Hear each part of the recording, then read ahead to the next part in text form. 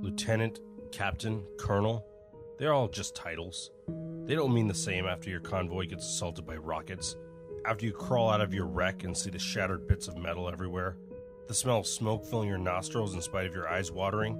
You can see your comrades in arms laying on the ground, stiff and silent, their uniforms brown and red like some sort of twisted tie-dye. Arms and legs separated from the torsos of those men and women you called your family, and you alone are alive. Well then, frankly, at that point your rank is meaningless.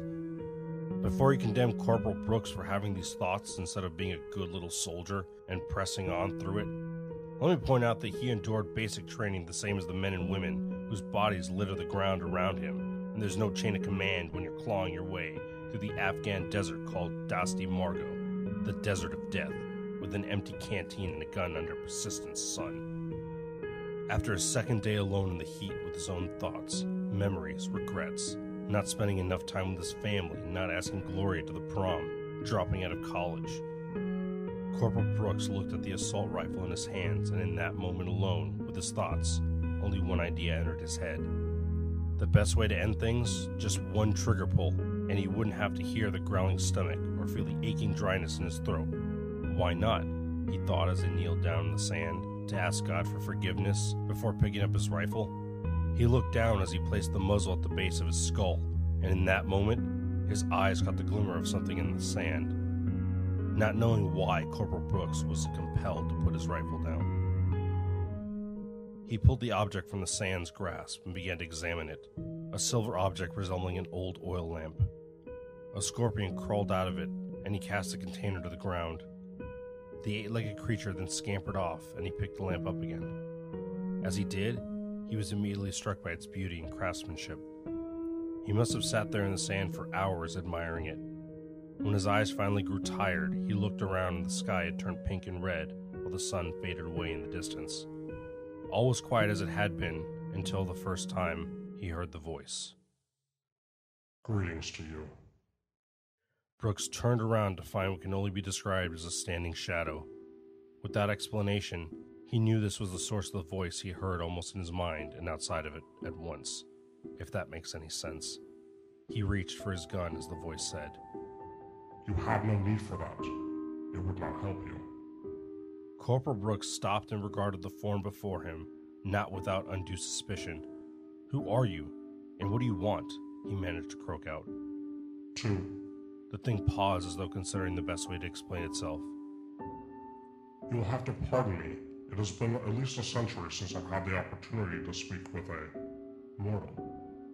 I am here to do as I have been tasked, and as for the first question, we Jinn have no names, such as those of your kind. Wait, Brooks responded. You mean Jinn? As in genie? The specter takes a second pause as though to consider what was being asked. Yes, you are familiar with my duties and the contract we now share. Whosoever holds the Mizbah holds me until 3 requests are granted.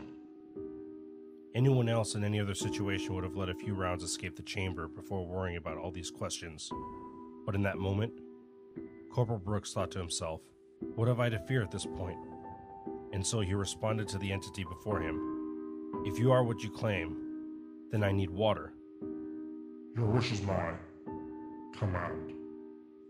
Before he could finish his statement, Brooks found himself in the middle of a body of water, kicking and splashing with the lamp in his hand.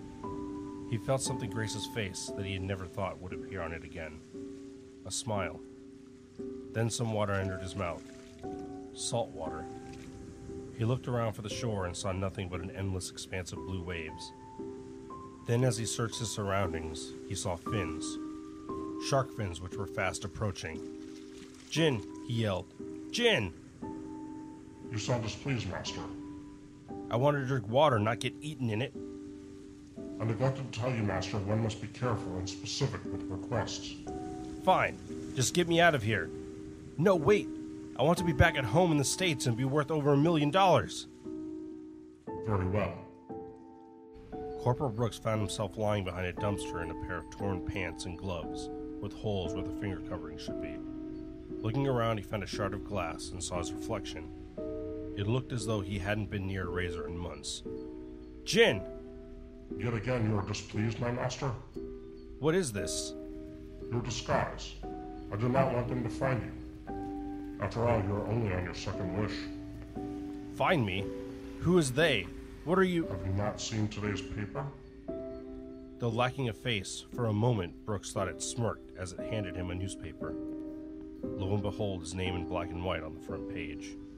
The words "Wanted, Dead or Alive." $2 million bounty for the assassination of... He put it down, unable to stomach the rest. His eyes lifted to see nothing but a brick wall. Stammering out loud, he muttered, "This can't be real. This just can't be real." In that moment, Brooks decided to walk into the street, convinced that Jin was playing some sort of magical joke on him. Brooks got less than 5 feet away from the sidewalk when his hopes were dashed, as he saw a man reading the newspaper, who just so happened to look in his direction and squint. His mouth dropped as he looked down at Brooks's picture and back up before motioning to people in the storefront and pointing at Brooks frantically. Before he could react, there was a crowd of people moving quickly in Brooks's direction. His only response was to run. People seemed to be coming from everywhere, and in a panic he began to think, maybe my wishes are too selfish. Maybe I need to make this less about my needs and more about the needs of others. I wish I could bring the crowd to peace. Wait, that's it! Jin! You sound distressed, Master. I'm going to give you something you can't get wrong. And that is...